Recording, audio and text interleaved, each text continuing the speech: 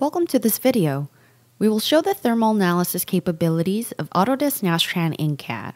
During this video, we're going to discuss the benefits of using steady-state thermal heat transfer analysis. Our eventual goal is to find if this brake assembly will fail due to high stress concentrations caused by differential thermal heating. We will focus on the rotor itself, so we can hide the other parts in the assembly. We will look at the temperature distribution of the rotor due to the thermal loading and heat dissipation as a result of convection.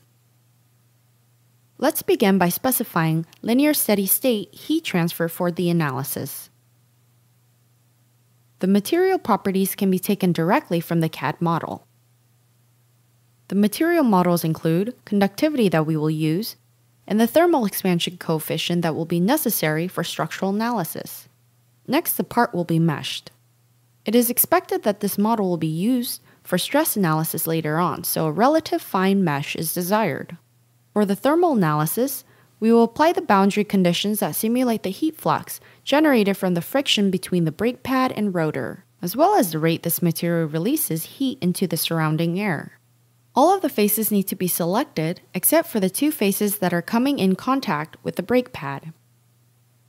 We'll put the outside temperature of 293 degrees Kelvin or 70 degrees Fahrenheit. Then the convection coefficient based on the material and ambient airflow.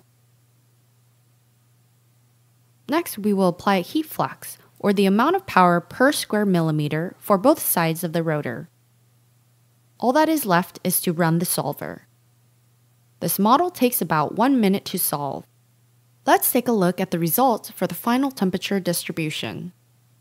The plot shows the non-uniform temperature distribution that can be used as a load in a subsequent thermal expansion analysis. You can see some of the heat is transferred to the vanes on the inside of the rotor. As you have seen, Autodesk Nastran In-CAD in Inventor helps us to come up with a better rotor without leaving the CAD system. We can now confidently move on to innovation on other areas of the brake assembly.